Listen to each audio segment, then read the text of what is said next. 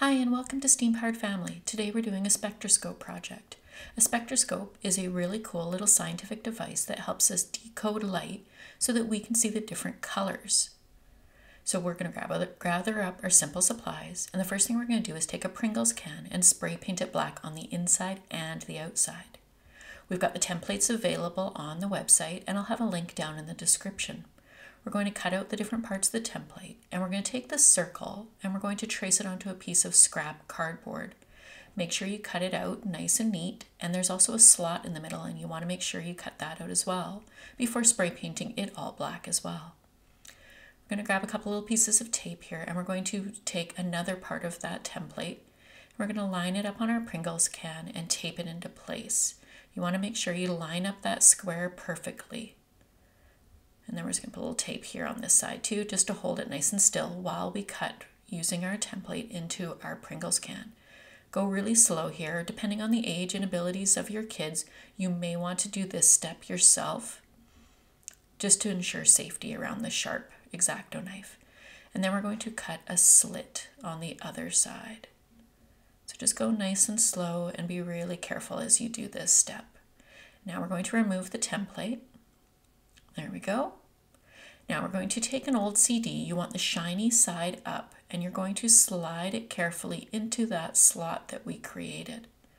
Just make sure it's nice and snug. You want it all the way in, right to the edge. There you go.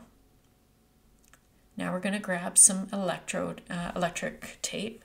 We're going to take tiny little slits and put them along each side. And what this does is it'll allow us to place the tape along the curve. It's really important with a spectroscope that we block all light from coming in except for where we want the light to enter. So you want to make sure that that tape is nice and tight along the top, and then we're going to repeat it on the bottom as well. So there we go. So that's a neat little trick you can teach your kids that they can do for other projects as well.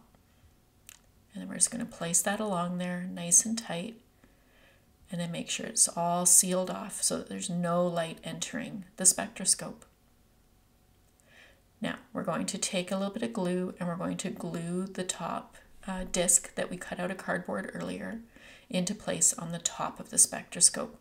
So you've got just that little slot, and you want to make sure that that slot is parallel to the CD. Now we're going to take a little bit of tape again and tape it into place. Again, the main reason for this is because we want to make sure we're blocking all light. Put those little slits into the tape just to make sure it's nice and tight and clean.